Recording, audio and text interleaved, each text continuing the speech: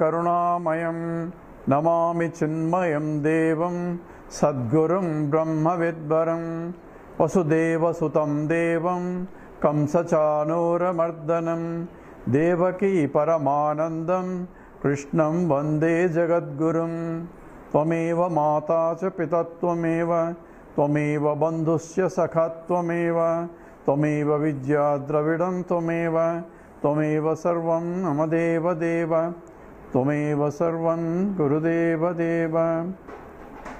Hari Om. We are discussing how to succeed in life, and in the process we classified types of people because success depends upon individual in terms of what your goal is. And we have there are varieties of people, and broadly we can think of at least 4 types.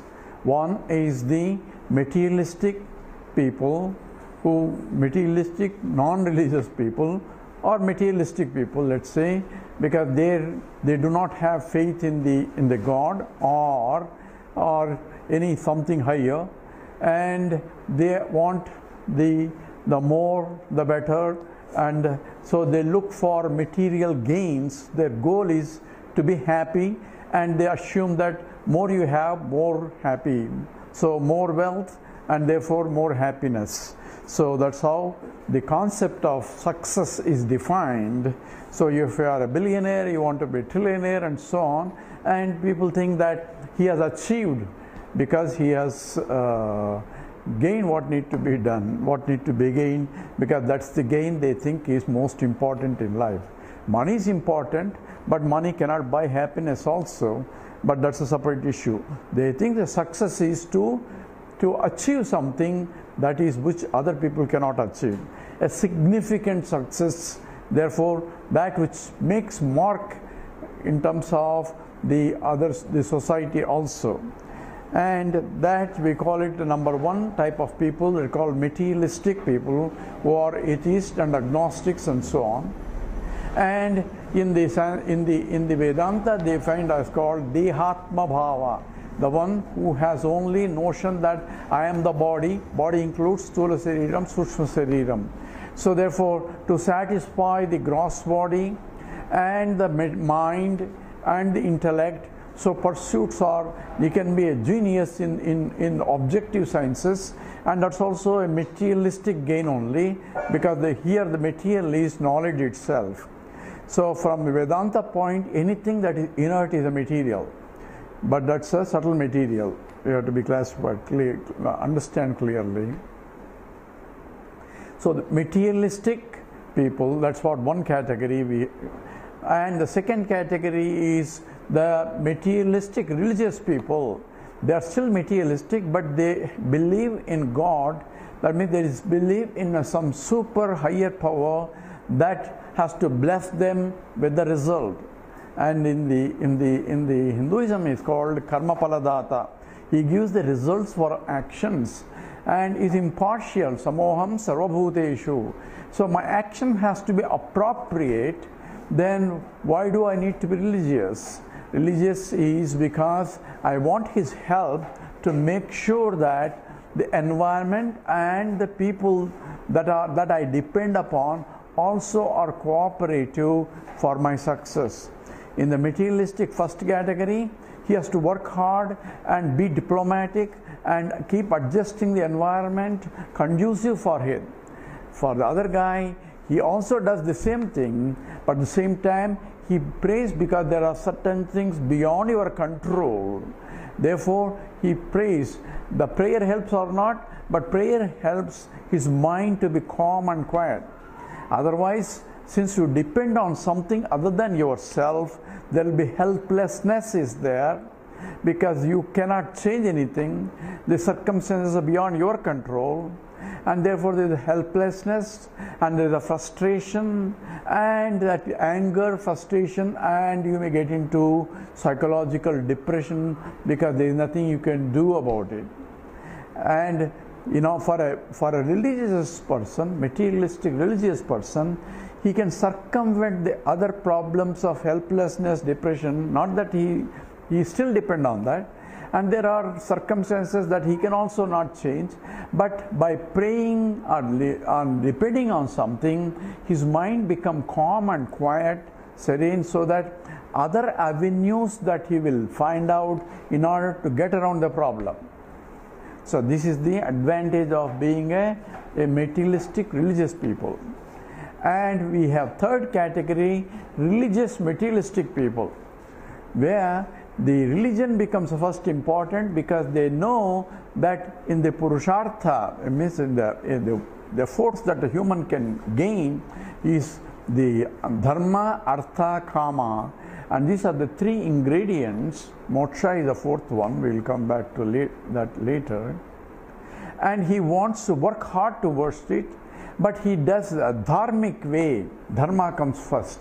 So he wants a wealth, but not any other means but legal, not only legal, but morally right. And that's what a religious is, because he believes in punyam and papam, the merits and demerits. Even though he may escape the log in the local that is doing something legal, at the same time it should not be hurting others, because in the process he will be gaining papam or something. So there are merits and demerits that are accountable, and there is called dharma. Dharma means a moral laws, and that which goes with him when he leaves this life and life after, that will be the beneficial for his. And therefore he proceeds with the dharma and artha or kama within the means of dharma only, or boundaries of dharma. Dharma means I should not do what I don't want others to do to me. I should do only what others expect, what I expect others to do to me. So I expect others to be kind to me, help me when I'm in need, tell me truth, not steal my property. All those dharmas are, which are called ethical living, because they're also moral also, because I have to have the value for the value. For value should be valuable enough for me to follow, because otherwise I feel agitated, my mind gets disturbed and I suffer. So the value becomes important for a religious materialistic person. In addition to work for not only in this life, he also works for the life after. So there is one interesting story. There was a kingdom where they are tired of the king because he is becoming notorious, but they still want a king. So they select a king, not elect, select a king, whoever wants, but his problem is he has to rule only for 20 years. After that, he will be sent to a forest, which is a notorious forest with a lot of elephants and tigers and all that, and he's left, and they select another king. And that fellow, obviously, with all the animals, ferocious animals, he became a food for somebody else. This has been going on. So a very intelligent person was selected, and he became a king. So as he was ruling, he knows his fate. So what he did as a king is send the selected architects and people who clean the forest. So because he was a king, he sent people to clean out the forest and build the environment for him to live comfortably there when he goes there, with all the palaces and all that, and everything has been arranged. So in these 20 years when he was ruling, he was planning ahead for the future. And when he was ready, he was very happy to leave the kingdom here, because he can live much better there with all the comforts there, unlike all other kings who did not have plan for it. So one who plans for the future, what's going to be my next, because I am born in this environment because of my past, but now I have the choice to do something. That's called free will and destiny. We'll discuss later free will and destiny, but the free will, the destiny is what I have, and what I do with what I have is free will. So these are two sides of the coin. So I can do or not do, or do another way. Kartum sakyum, akartum sakyum, anedha akartum sakyum. That is free will. Means do, not to do any other way. As a human being, I have the choice. In fact, I have to exercise the choice at all the time. So therefore, he planned ahead. So that what planning for future is important part of the religious materialistic people, where they plan not only for this life, but the life after also. That means the merits of where they go to different punya tirthas and all the religious functions and so on, or any religion that you are following, because in other religions you go to heaven or hell.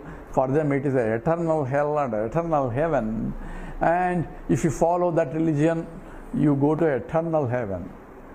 So this may be a joke, but the one professor, thermodynamics, or is a scientist, professor, objective scientist. He was teaching thermodynamics. So thermodynamics is the law of energies and all that. So he gave a question. He says that prove whether the hell is a exothermic or endothermic system. Exothermic means heat is generated. Endothermic means heat is absorbed. That's what in the thermodynamics means. So one fellow thought about it and wrote that hell must be an exothermic system. So how do you justify it? It says, according to any religion, if you don't follow that religion, those people who don't follow, they all go to hell only. So everybody except those religious people, according to that, will go to hell. And according to another religion, these people also will go to hell because they are not following that religion. So by process of mutual exclusion, everybody is going to hell only. And the population is increasing, and therefore the hell is getting packed up. And hell is finite because there is a heaven and the earth. So each limits the other. Therefore it is a finite space, and finite space is getting packed by many jivas, or many beings, because they are all heading towards hell only. And population is increasing, so population in the hell also is increasing. Means it becomes a compact. When you start putting more and more, heat gets generated. So he said it is an exothermic system. Of course, he must have got a grade for that. So for the eternal hell, that is a problem. Hinduism doesn't believe in eternal hell or eternal heaven. We'll discuss later. But the one Swami was traveling in a train, and one Christian priest was also traveling. He looked at this Swami and says, do you believe in Christ? No, I don't believe in Christ. How about you? I believe in Christ and I'm going to heaven. But you are going to hell because you are not believing in Christ. I said, are you sure you are going to heaven? He says, yes. I said, thank God I'm not going to be there where you are there, because it is going to be hellish if you are there. So hell is, they believe in eternal hell or eternal heaven, but what was there before you? There is no life before you, because somebody ate apple, that's why you are born. So you don't have the past, but you have a future. So that's called semi-infinite model. But anyway, that's a different story.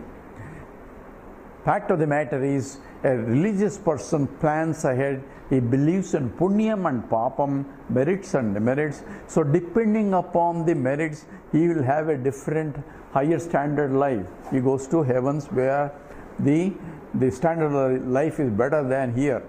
That's what he wants, and that's what is called materialistic religious people. Now we call our religious materialistic people. They are materialistic but religious. So we have three categories completed. Number one, the materialistic people, and materialistic religious people, and religious materialistic people. In all these and in all other categories, the factors are same. Number one, everybody should have a goal, and should understand what is the means to reach that goal, and require discipline to proceed along with the means, and in the process ready to overcome all the obstacles that arise in trying to achieve that goal. So all are common for everybody. The types of obstacles depend upon the goal, and the means depends upon the goal. Higher the goal, higher the discipline is required. And also we said, if I am devoted to the goal itself will provide me the energy for me to go there.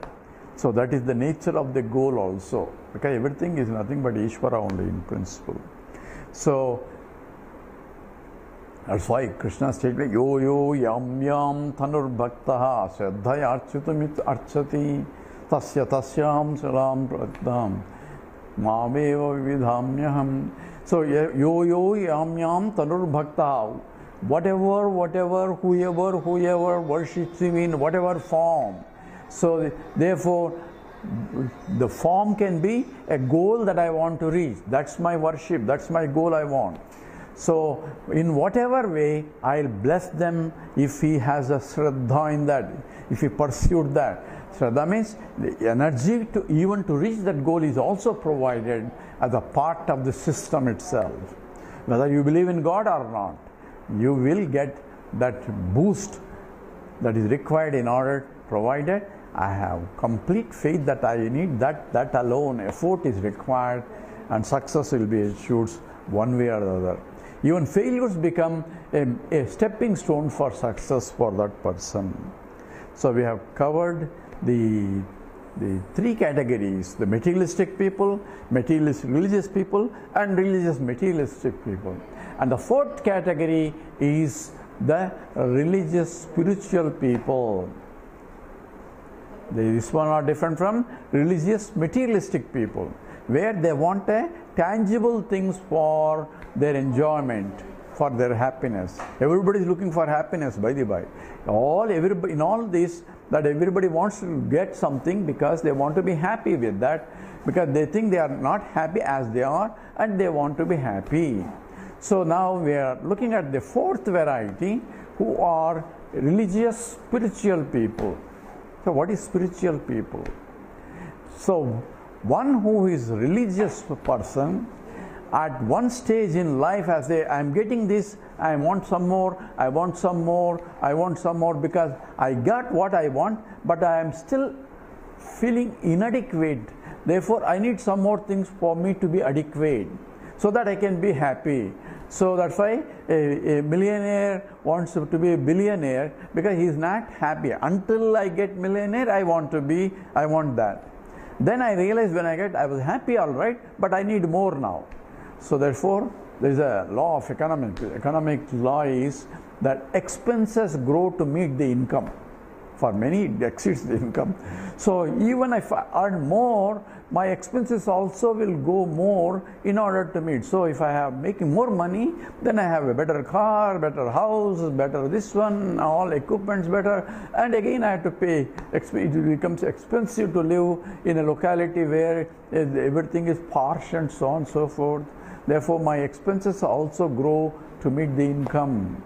So therefore, one has to be extremely careful. It says, one who is going after these religious materialistic people at one stage of life, he has to examine, he says, what is the purpose of life?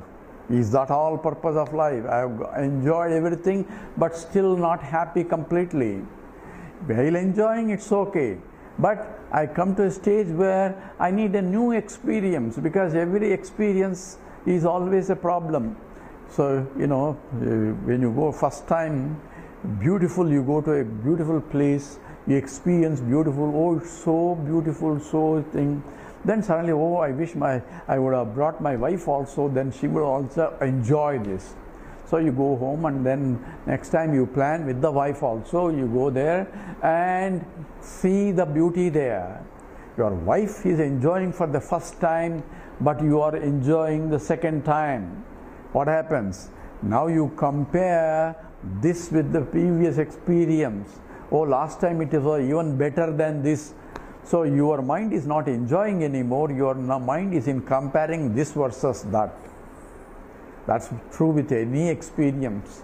So every experience is, again, you want a new experience to it, and you run out of new experiences and you become really desperate.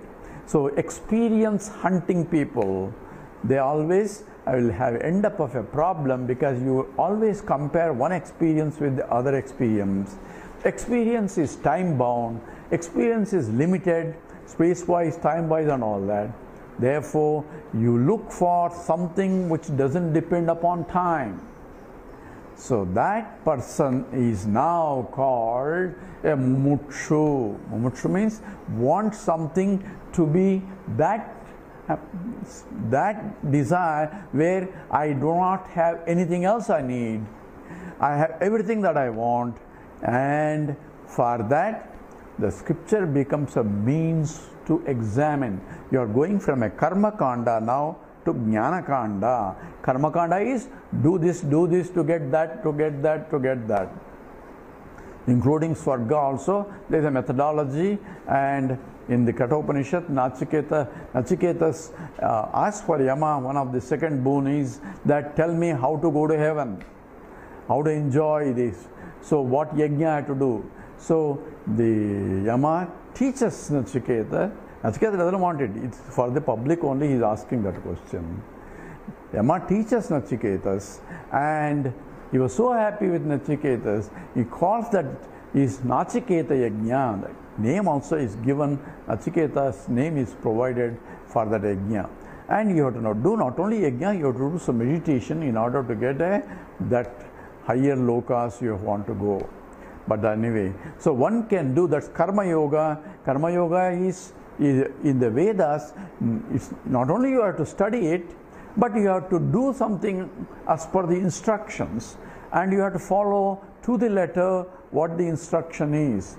And therefore you have to follow what the Paurohit says. You put the ghee this way, you put that way. All those do's and don'ts, all that is being prescribed by the priest who knows the yajna, and that yajna has to be performed. And there is before that you make a sankalpam. I am doing this yajna for this sake. So you provide why are you doing, and try to get that in order to do. I should have the faith in doing it. So people say I did it but I didn't get effect. That means you don't have the shraddha. That means I should have complete faith that that result is going to meet my requirement, and you follow exactly the procedure as outlined without any compromise as the priest dictates. Then only you get the result. So now we are coming to a religious spiritual person. You become a spiritual when says pariksha lokan karmachitan brahmano nirvedamayan nascha krutakrutena tad vijnanartham sagurumeva avigachet samitpanihi sotriyam brahmanishtam. So scripture says, after examining what I am getting every time I am doing this, I want that, I do it, I got that, and then I am still unhappy. So if I keep on doing it for every karma being finite, result is going to be finite, and therefore my enjoyment is also finite, because it's finite gives you only finite. But what I want is everlasting happiness, but it's not there in the process. Therefore, the one who is performing a yajna says, examine yourself. This is pariksha lokan. Pariksha means examination. After examining that any action does not give me what I want. So pariksha lokan karmachitan brahmano. Brahmana means the one who is inquiring. It says none of these activities is not giving me a permanent eternal happiness. So karmachitan brahmano nirvedamayan nascha krutakrutena. By krutaha, that I cannot get. By any action I am not going to get that eternal unlimited happiness, because it's not there. Finite gives you only finite. Finite does not give you infinite. So finite plus finite is only finite. You can never reach infinity by adding finites. So therefore, what should I do? I want to be eternally happy. That means infiniteness I have to reach, but you cannot reach infinite. As someone said in the if you go to how to succeed or success, he says infinite is your limit, but you cannot reach there. So what good is that? For that, scripture says, is tad vijnanartham sa gurum eva abhigachet. In order to know how to reach that or how to gain that which cannot be gained by any other way, you have to know, you have to approach a teacher. That is the recipe given by the scriptures. And therefore now you are coming from a religious to spiritual, moving from the karma kanda to jnana kanda. And that is essentially a requirement, and for that you have to go to a teacher. So, tad vijnanartham sa gurum eva abhigacche samitpanihi sotriyam brahmanishtam. So, here the qualifications of the student is given. You have to approach a teacher. Teacher doesn't come and do tom, I will take you there. That's not a right teacher. So we, in states, you don't see here in India, but in states people knock the door, and these Christian missionaries send the people with the Bible, with all neatly dressed and all that. Small young kids come and says, do you believe in Christ, Jehovah Witness and all that? And if you believe, and then he start distributing the religion. So they come and teach you, says you have to believe in this to go to heaven and all that, otherwise you go to hell. So you have to be saved. In order to save, you have to follow this religion only. That's why they come around. Whereas suppose I am a scientist and I know the law of gravitation and all that. I don't go to every house and says, sir, will you believe in gravitational force? Otherwise you go to hell. Or you, for that to know the gravitational force, you have to follow my procedure.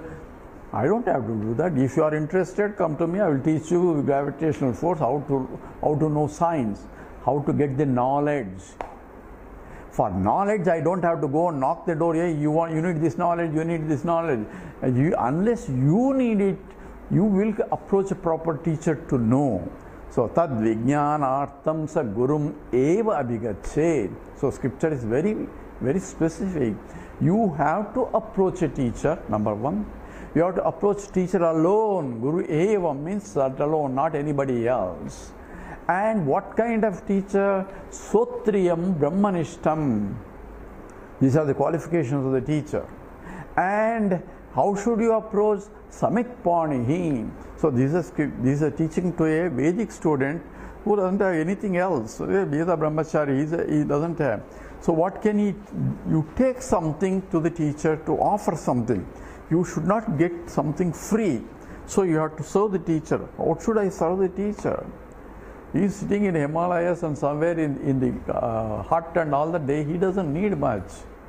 Says Samitpanihi. He needs at least firewood. So take some firewood, collect some firewood and take that. So you have to take what he needs, not the firewood. Nowadays you don't need a firewood, you need to take something what he needs. So what do you need? Nowadays teacher, we don't have that Gurukula system. Their Gurukula system was supported by the kings. Now we call secular, and the so-called Indian secular means they support all other religions except Hinduism. They take money from the Hinduism because all the temples are under government. They take all that money and distribute to everybody else. This is what so-called secular is. Anyway, that's a different story. But this, what is that required? So Swami Chinmayananda used to say, so you don't need to take firewood, but you take a checkbook with you. Why do not the Swami need? Swami doesn't need any money. But Swami uses for the betterment, for the Gurukula to establish, or for the mission centers where the teaching can go on.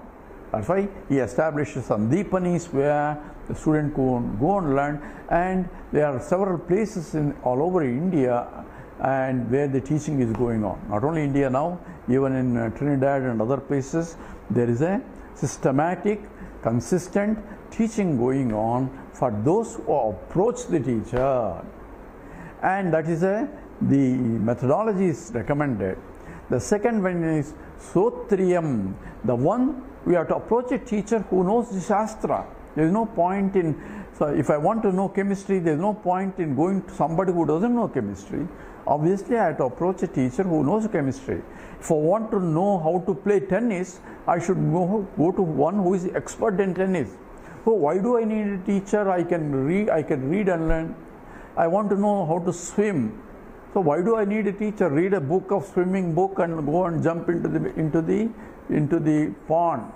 You can't learn swimming. You need a training, how to do it, how to do all that, a methodology, how not to do it, what happens if we don't follow proper rules, and all that are do's and don'ts are being prescribed by the coach or by the teacher. If I need a teacher for all those things, for this which is most subtlest, I need definitely a teacher who knows ins and outs also. So Sotriyam, who knows the scriptures, and Brahmanishtam, who himself has been established in the knowledge also. So first I need to know he knows the scriptures. How does he know his scriptures? He himself studies scriptures under a competent teacher by approaching a teacher. And his teacher has learned by approaching his teacher. So not only he learned scriptures, he learned also how to teach also. And all the way to the teacher. So methodology of teaching, and that's called sampradayam, a systematic methodology, because they knows what happens to the different types of objections have been raised, and why this is right, why that is not right, because this is a knowledge. Knowledge involves crystal clear understanding without any doubts. Therefore, you need an appropriate teacher who has been himself trained in the direction, who can guide you and shows you this is what the scripture says. It's not, I am not the authority. My experience doesn't count. What is this scriptural one, which I endorse it.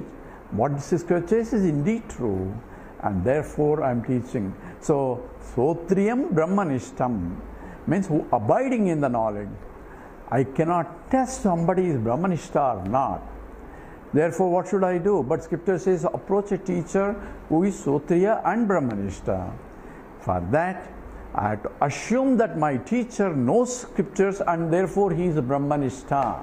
Whether he is or not is immaterial, but my assumption is I have to take it granted. That means I have a Shraddha in his teaching. If he knows how to teach, that is enough for me, so that I can evolve myself. That should be approached. So one who can examine and approach a teacher, now he becomes a religious spiritual seeker, or spiritual who wants to succeed now. So success now for him is transferred not from the materialistic point, from the action to knowledge base, and that too a subtlest knowledge. And we will discuss next why we need to have a Vedantic teacher and Vedanta as a means for which our spirituality can unfold itself. That we will do in the next talk. With this we stop here. Om Purnamada Purnamidam Purnat Purnamudachyate Purnasya Purnamadaya Purnameva Vasishyate. Om Shanti Shanti Shanti. Harihi Om Sri Gurubhyo Namaha. Harihi Om.